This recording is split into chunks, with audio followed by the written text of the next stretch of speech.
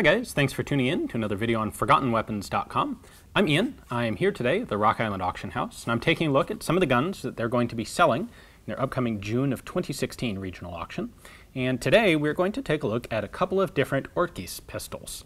These are a German self-loading straight blowback 32, also 25 and 380, caliber, not quite concealed pistol, but basic small defensive pistol.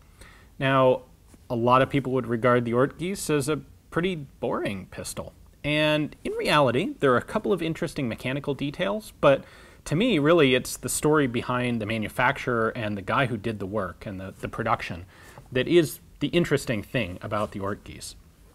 Now, this company was put together by a guy named Heinrich Ortgies. He was born in 1870 in Germany, in Lower Saxony specifically. And he basically worked as a salesman. He was traveling around quite a bit. He worked in the Near East, I suppose you would call it, Russia, Azerbaijan. He was actually a diplomatic vice consul for Turkey in Liège in 1914, which seems like a kind of odd post. But clearly the guy got around, he had some connections, and after World War I, right at the end, he got in contact with a guy named Carl August Browning, who was a gun designer. In fact, he would go on to work for Walther. We took a look at a very odd sheet metal Walther prototype rifle designed by Carl August Browning not long ago. Well, the same guy had a patent, had some pistol patents, and Heinrich Ortgies bought license to use those patents. And he set up a company, and in 1919 he started making pistols. Now, he didn't make a whole lot. He only manufactured guns from 1919 until 1921, early 1921, and he only made about 16,000 in total. However, as a businessman, this probably turned out to be a fantastically profitable venture for him, or at least a very successful one, because what happened in 1921 is his whole company and patents and production equipment, everything, was bought out by Deutsche Werke. Now, this was basically a government-sponsored, sort of quasi-government-run industrial organization, and they were looking for things that they could manufacture, profitable projects. And they found Heinrich Ortgies' pistol manufacturing facility or manufacturing plans, and they liked the idea, they bought him out, and they set up serious production of these guns. By the time they were done, just a couple of years later, almost 400,000 of these pistols had been produced. So Heinrich himself, he's out of the project in 1921, presumably with a nice pocket full of cash for his trouble. A couple years, he sets it up, gets it going, sells it off, done. Very successful as a businessman. I presume. I don't actually know how much money he got for the sale or what his financial circumstances were. At any rate, Deutsche Werke goes on to start, they're producing these guns in very large quantity. They're the ones who actually add the 380 and the 25 caliber options. We have a 25 here. The 32 and the 380 are the exact same frame. Now, the Inter-Allied Military Control Commission was this group that was set up to monitor German arms production. They wanted to make sure that Germany wasn't cheating, and they really didn't like Deutsche Werke making such a huge quantity of pistols. By the way, in total, this would come to 250,000 of the 32s and 380s and 183,000 of the 25 caliber guns. Well, the Control Commission didn't like this. They were really trying to shut this down from the very beginning. Ultimately, they ordered the company to shut down production on April 1st, 1922. But this was evaded. I don't know the details, but ultimately, production continued until September of 1923, when it was, in fact, shut down. So that was, the production span of these guns was pretty short. It was 1919 at the very beginning, just until 1923. And over 400,000 of them were manufactured. So in total, 250,000 of the large frame guns, the 32s and the 380s, and 183,000 of the small frame 25s were produced. So these went everywhere. They were actually fairly popular with German police and security forces, as well as being used for export, and sold on the civilian commercial market. Now, that's one of the interesting things, where these guns come back around again and tie into American history. There's a lot of these pistols in the United States. And the reason for that is because so many of them were made in the 1920s, and a lot of them did stay in Germany. Now, some came over here with straight export purchases at the time, but a lot of them were still in Germany at the end of World War II.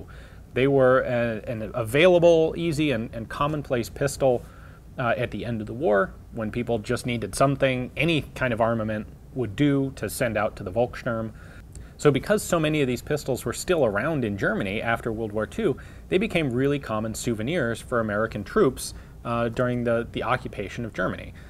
You know, they're cheap, they're kind of ubiquitous, and especially for the occupation troops who weren't actually in frontline combat capturing stuff, and maybe they weren't privy or didn't have access to military stockpiles when all the guns were formally surrendered. Well, you know what? There's a lot of these floating around in commercial civilian hands, and they're easy to get a hold of. So a lot of these came back as trophies after World War II, which is a large part of why we have so many of them today.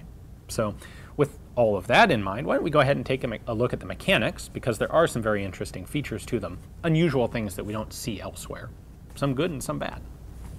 So here are 3 examples. A couple things we'll go over. This is a special order button safety type, which we'll look at in a moment.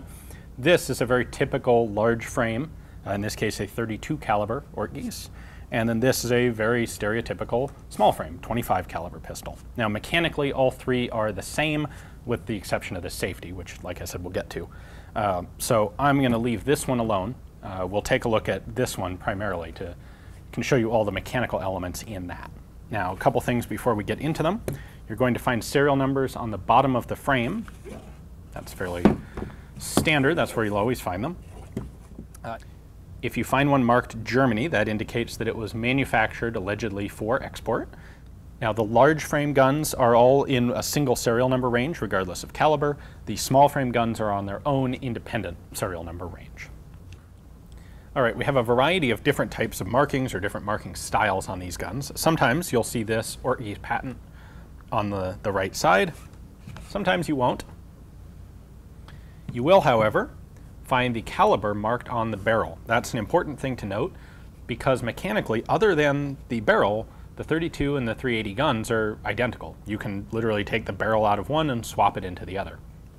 So this is our 32 example. Here's our 380 example. 380, of course, is 9mm Browning short.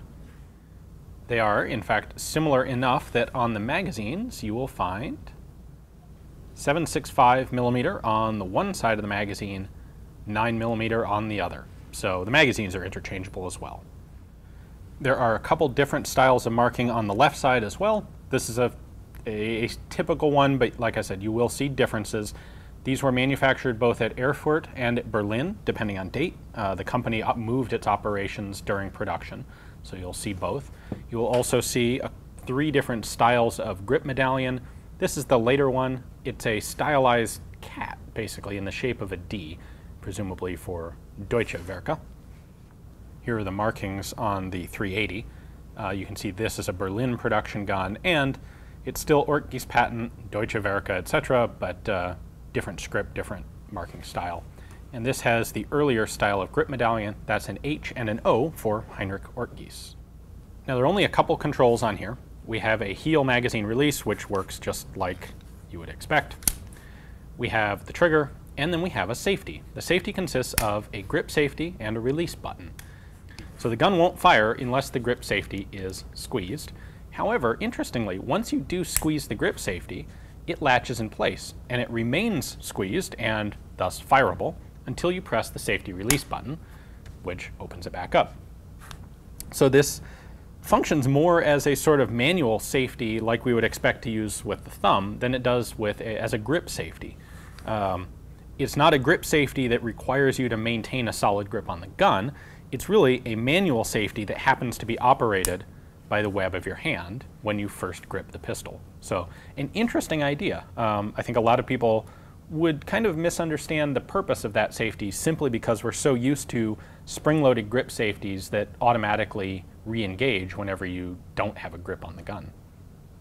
Now to disassemble this, we're actually going to use this release button, and we pull the slide. Because this is a simple blowback pistol, the barrel's fixed into the frame.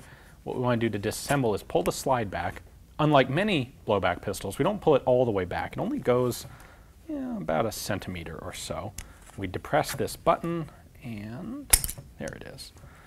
You can see here that this button in addition to operating the grip safety, it has a part of like a frame rail that prevents the slide from coming off. So by depressing that, we allow the slide to come up and off.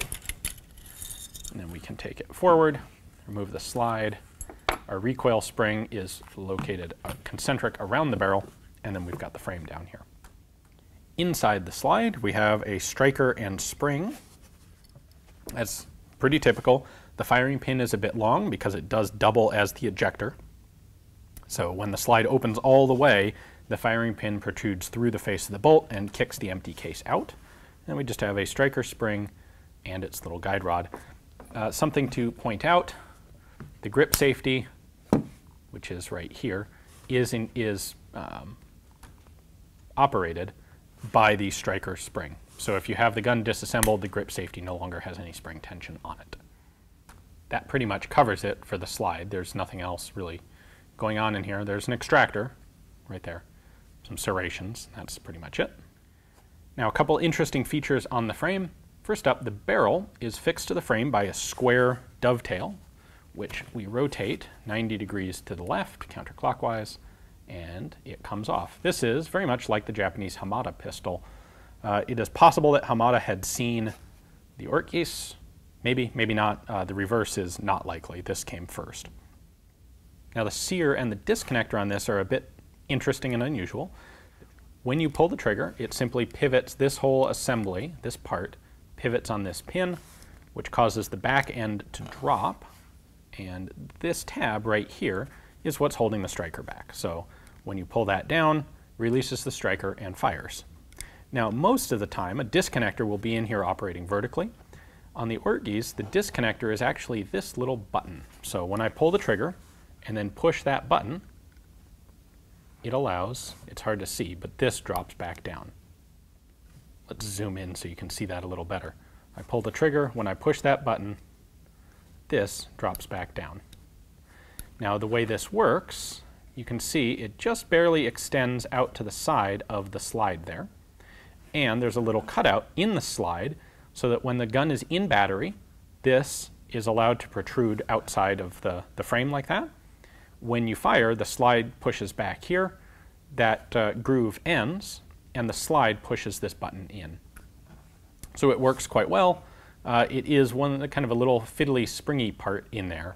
The only other potential issue with it is that if you do a lot of shooting, if you have a lot of wear on the gun, it's not that difficult for this to wear to the point that it may not function properly, which could be a safety issue. This does also act as your out-of-battery safety, so that if the slide's not fully closed, it won't allow it to fire. You do want to make sure that that's in good working order if you're going to be doing much shooting with one of these.